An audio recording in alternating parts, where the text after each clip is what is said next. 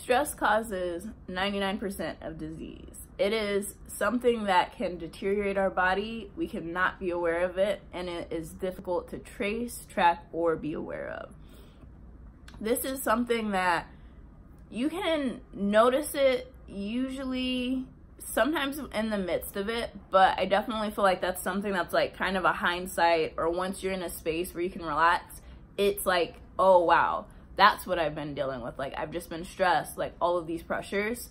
And stress can come from a variety of sources.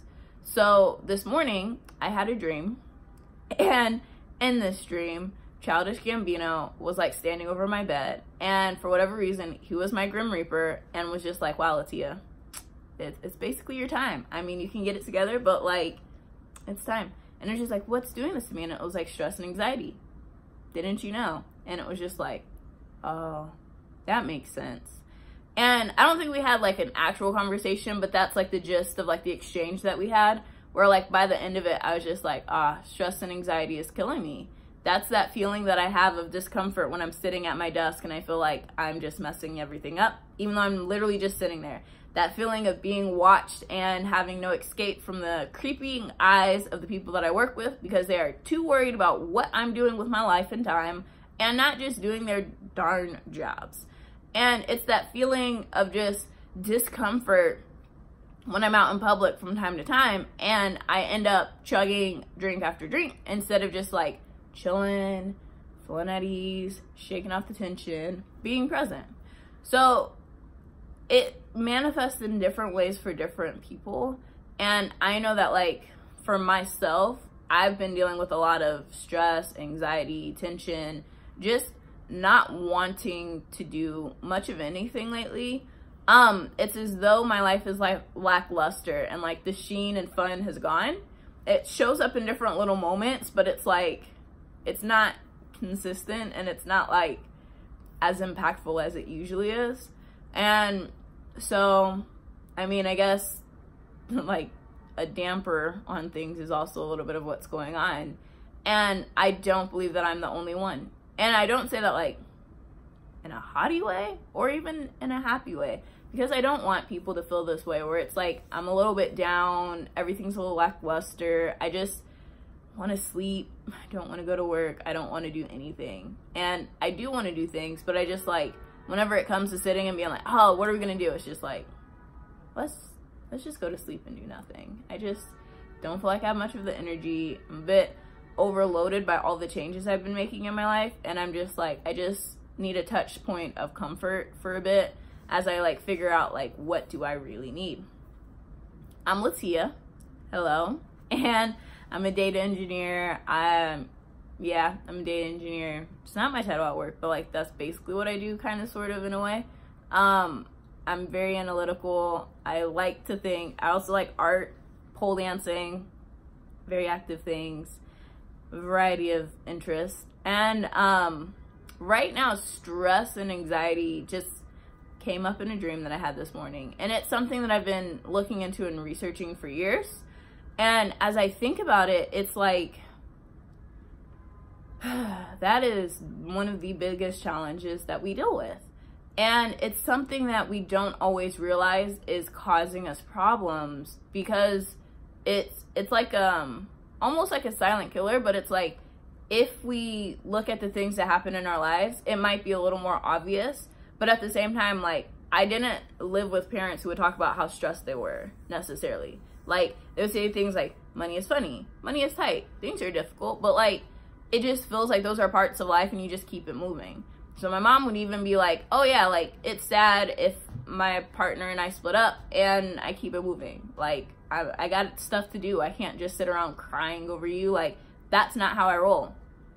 And while I admire the strength that she had and how she would keep going through anything, it's also challenging when we do have those emotions and we need to grieve, and there's no role model for it. So my dad would cry more than my mom, but my dad would also like cry under different circumstances.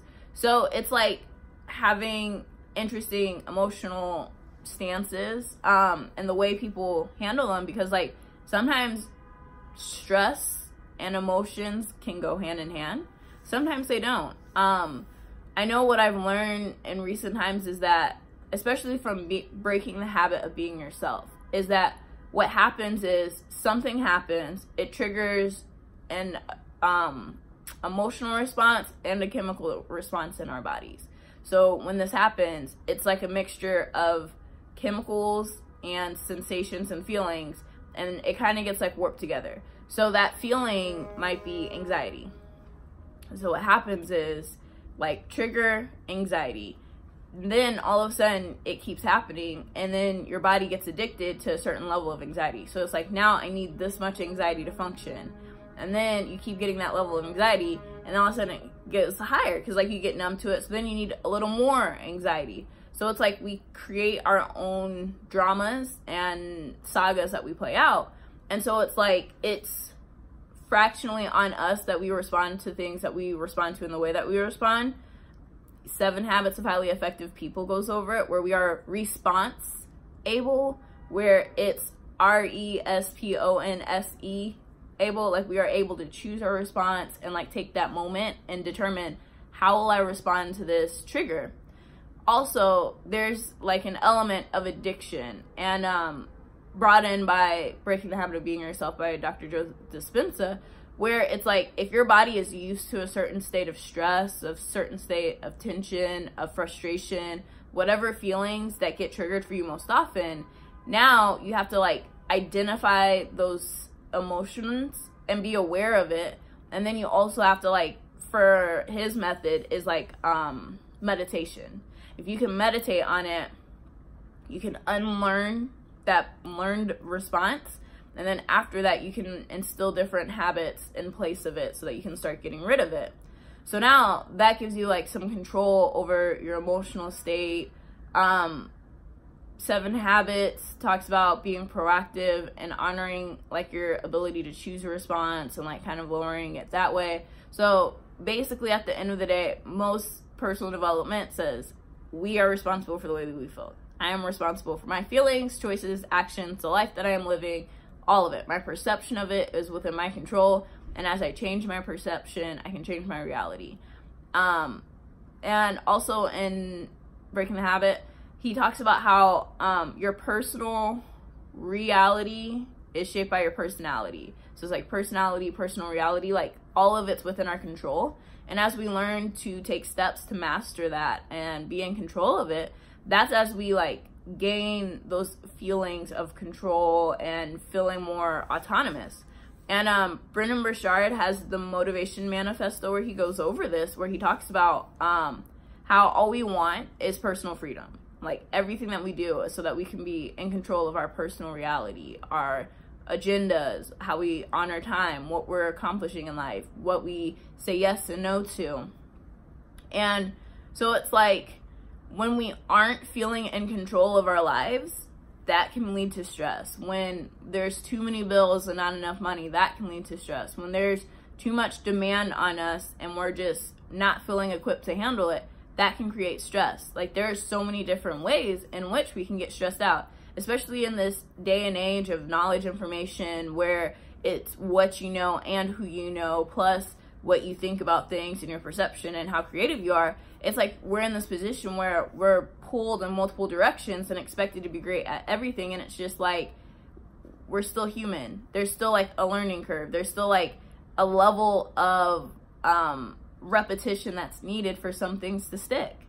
And it feels unreasonable at times that we can expect ourselves to change on a dime and do this, because it's like, it takes time for habits to stick and a change in perspective. And yeah, like sometimes people have those breakthrough moments and that aha, where it's just like everything makes sense and I'm a completely new person and I've done nothing, but I will do all the things I need to do.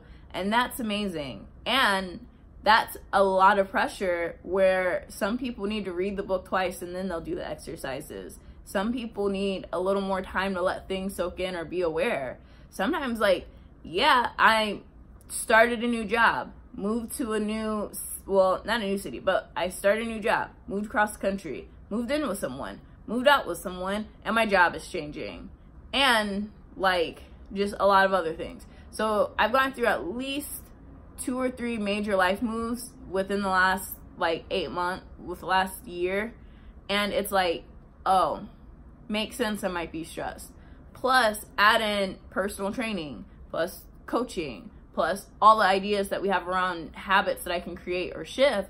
And then it's a recipe for just like overload and overwhelm. It's like, I'm trying to do too much and I don't even remember who I was to start. And now I'm just like lost in the sauce of like, I should do this, but I want to do that. And it's just like, or let's just say no to everything for a little bit, clear the mind, give myself some space, and then like move forward. Because like sometimes it just takes a reset and a refresh. But sometimes we just need people to reflect back our stress and frustration. And I'm also there too, because I'm not the happiest camper. Like I am at moments, but overall it's rough.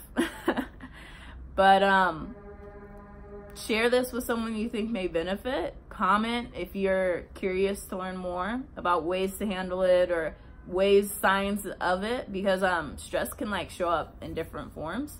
And like it if you like it, let me know what's up, and have a wonderful day. See you next time.